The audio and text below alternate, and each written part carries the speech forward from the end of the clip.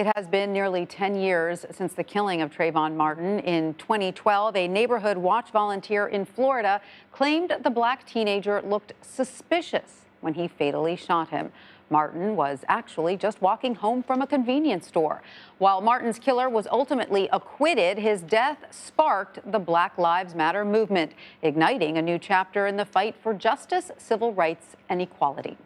New York Magazine's The Cut is taking a closer look at the 10 years since Martin's death and what's happened in the U.S. during that time period.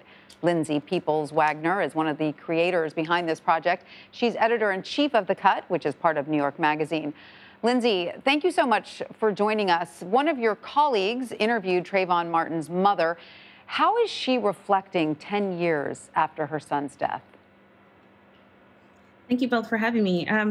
Yeah, it's a really difficult issue to read. And I think especially in talking with Derek Purnell, who wrote this amazing piece on Sabrina Fulton, it's really hard to stomach because I think Sabrina's overall feeling is that things haven't gotten much better. And I think that we all left feeling in reading her piece that, we don't know if Black lives are any safer. We don't know that things have really gotten any better. And, this social reckoning has brought about a lot of conversations, but it still feels like there's so much work that needs to be done.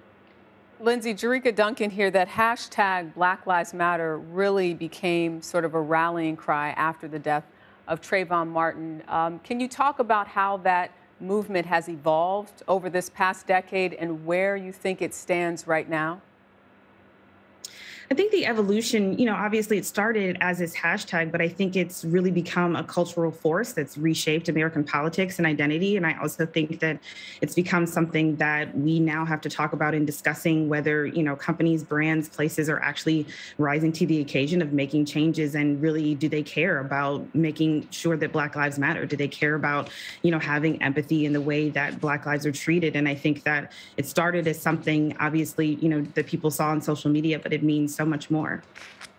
And Lindsay, even after the death of George Floyd and the nationwide protests that followed, Black people are still dying at the hands of police officers and others. What needs to happen to get to the point where we're no longer having these types of conversations? Right. I mean, in the case of George Floyd, Derek Chauvin, was sentenced to 22 years, but the 3 officers are on trial right now that were standing there, watching, as George Floyd said, "I can't breathe," over 20 times. And I think that really brought about the return of a mass protest and a desperate need to be heard because we all saw the filming of it. But I mean, I think that there is so much that still needs to be done because really, even though it ultimately helped bring accountability to Derek Chauvin, we want justice. And a justice would mean that George Floyd would still be alive and here today. I think in reading some of what Ms. Fulton had to say is that she wants her son's memory to stay alive. It's why they do annual walks. It's why, even though 10 years, it doesn't get any easier, whether it's 9 years, 15 years, whatever the case may be. What do you hope people take away from this moment as we mark 10 years since his death?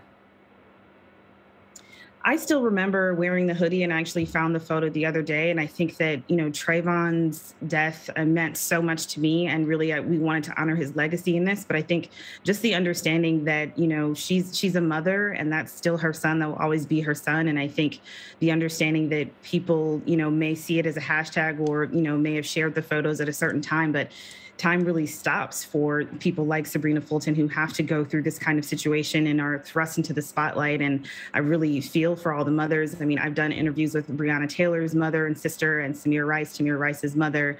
And, for them, it becomes a lifelong cause and it should be for everyone. Lindsay Peoples Wagner of The Cut from New York Magazine, thank you so much for joining us. We appreciate it. Thank you.